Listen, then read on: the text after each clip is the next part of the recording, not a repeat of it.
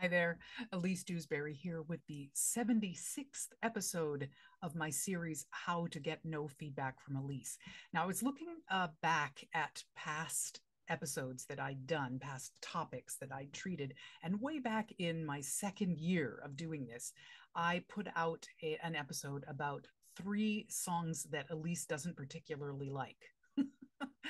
They were three different kinds of songs, and I had my reasons for why I tend not to like that kind of song. So, what I want to do is revisit in the next three episodes. I want to revisit those three kinds of songs and talk about why it is I don't like them, or at least why I don't like them when they are approached in a certain way, and why I think it's worth your while to approach them in a slightly different way if you're aiming for that kind of a song. So, today I'm going to talk about the I Am song, which is a very popular song that a lot of writers will do, where a character comes out on stage and basically tells us who they are.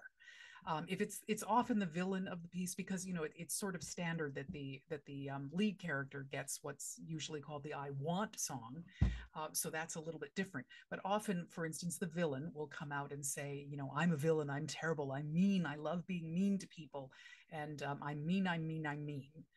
And that's what I mean by an I am song, when a character just simply comes out and more or less addresses the audience and states, here's who I am.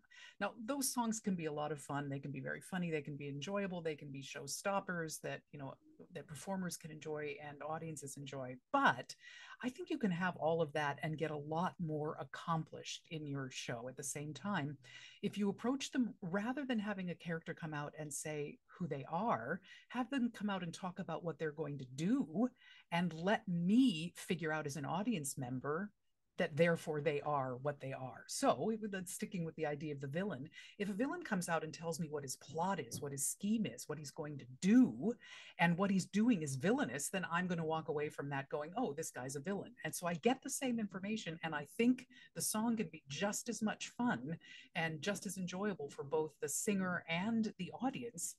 But there's so much more to it. It moves the plot forward. So that's sort of a theme that I'm working with in these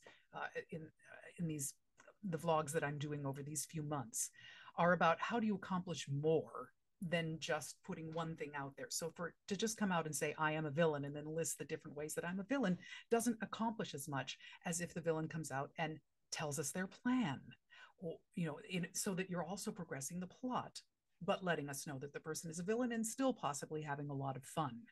So I would really encourage you, again, if you find yourself having a character come out on stage and basically what they're saying is, this is who I am. I am this kind of a person.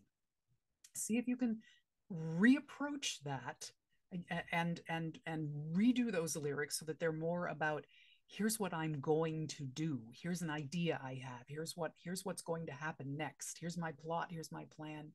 Here's so that you're accomplishing more than simply that statement that they are a villain.